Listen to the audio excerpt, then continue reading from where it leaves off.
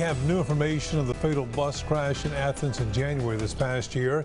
This morning, the driver of the bus pleading not guilty. 78-year-old John Stevens right there indicted for criminally negligent homicide and injury to a child. Stevens was driving an Athens ISD bus when it hit a Union Pacific train.